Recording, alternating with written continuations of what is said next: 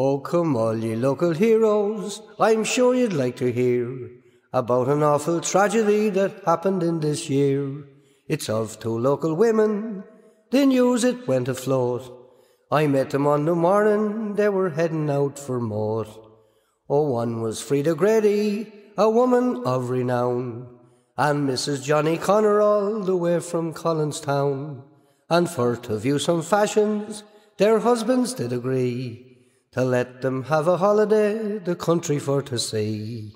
Oh, for to secure a donkey, sure on the night before, while passing through the village, sure he stopped at Geoghegan's door, saying, "Join, I want your ass, I have to go to Moat, to buy some underclothing and likewise an overcoat." "Well," says Joe, "on those conditions, sure we can't so well refuse, but me donkey has the lampers, and besides he has no shoes." She says, "I'll tell me husband, before we make a start, I'll make him shoot a donkey and get Peter Dygan's cart." Oh, early the next morning, Jimmy Grady did come down, and pounding on the anvil, sure he wakened half the town. He shot that little donkey, of that there is no doubt, and they tied him to the chapel gates to burn the lampers out. Oh, she didn't spare the donkey when she was leaving town, and with the handle of a spade she nearly knocked him down. To pull them o'er the Woodfield Bridge he made an awful dash, thought when he's reached his journey's end he'd surely get a mash.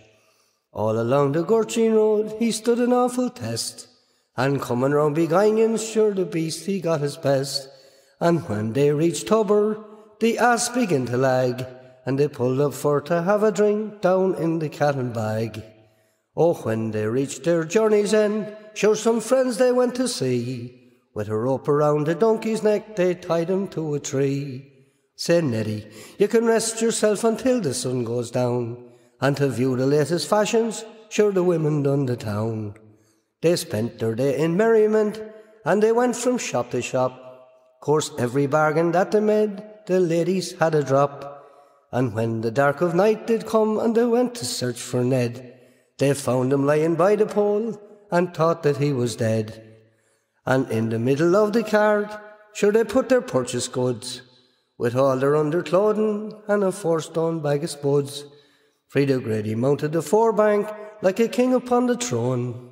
The roars of Johnny Connor's wife could be heard up in Tyrone. Oh, when they came to Clara and first came into view, they did see Jimmy parading up and down, saying, "Frida, what kept you, and had you a good day?" "Shut up," she says, "for God's sake, take Geoghegan's ass away."